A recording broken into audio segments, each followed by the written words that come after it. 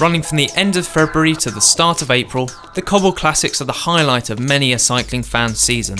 This 6-week melodrama sees some of the hardest riders in cycling battle it out over some of the sport's hardest roads, as the peloton crisscrosses Flanders and North France. Some of the Cobbled action is already out of the way, with wins from Michael Valgren at Omloop het Nieuwsblad and Dylan Groenewegen and Kuurne-Brussels-Kuurne. The next big race is E3 Harelbeke.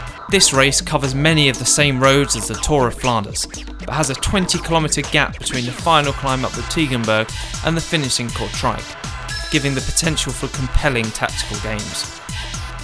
Greg van Avermaet is the defending champion and will once again hope to take victory in this vital warm-up race.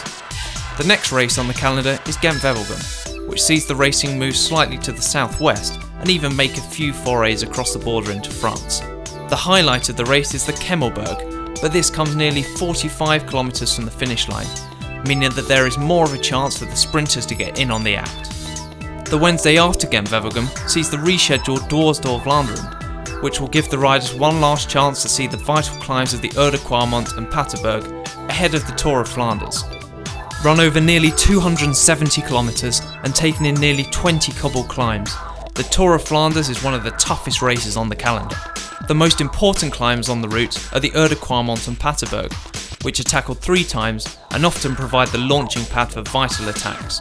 Philippe Gilbert is the defending Flanders champion, taking victory in the 101st edition of the race last year with a stunning 55km solo effort. Fingers crossed we see similar attacking racing in 2018. The good news for riders who fall short in Flanders is that there is a chance for redemption 7 days later at Paris-Roubaix. The Hell of the North might not have the climbing of the Tour of Flanders, but the cobbles are far more uneven, with riders fighting for the smoother line in the middle of the road or risking a puncture by riding in the gutter. There are 29 sectors of cobbles on the route, with the racing really getting underway at the first 5-star sector at Truey d'Arenberg with just under 100km remaining. And from there the pavé is relentless, with more brutal sectors at Mons-en-Pavel and the Carrefour de l'Arbre. Greg van Avermaet capped a stellar classic season with victory in 2017, lifting the Cobblestone Trophy in the iconic Roubaix Velodrome to bring the curtain down on probably the best 6 weeks of the cycling year.